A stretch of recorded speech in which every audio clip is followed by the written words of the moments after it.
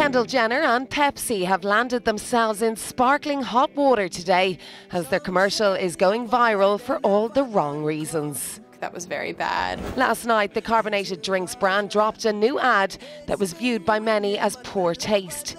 In it, the model and reality star joins a street protest and pretty much ends injustice and violence for all by handing a can of Pepsi to the most photogenic policeman. The 2.5-minute ad, soundtracked by Bob Marley's grandson Skip Marley, has been criticised for allegedly co-opting anti-war and Black Lives Matter movements, while framing a privileged white 21-year-old supermodel with a can of soda as a peacemaker between civil rights activists and police. Many are comparing it to the award-winning photo from a Baton Rouge, Louisiana protest against police brutality last July. This isn't Kendall's first foray into political activism, as she's previously worked on the Rock the Vote campaign, which attempted to get millennials out to vote in the recent US presidential election. While on a previous episode of Keeping Up with the Kardashians, she seemed to completely understand the risk of doing something stupid in the world of politics. It's kind of difficult because I know that we are public figures, and seeing how controversial it could be to speak out about something you're passionate about, I just think I don't want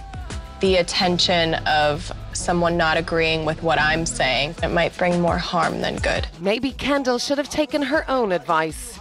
The internet has been ripping the ad to shreds all day, but despite the backlash, Kendall was quick to share her delight at working on the advert, saying, "I'm thrilled to join the legendary roster of icons who have represented their generations and worked with Pepsi."